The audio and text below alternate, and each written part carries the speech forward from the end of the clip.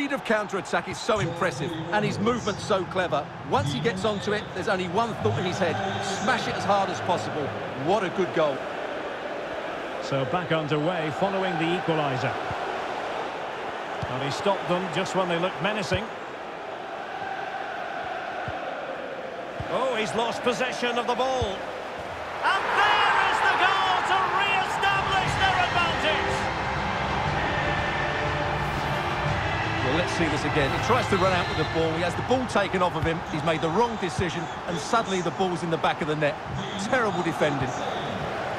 So Wanderers get the match restarted. Let's see if they can square the game, having conceded.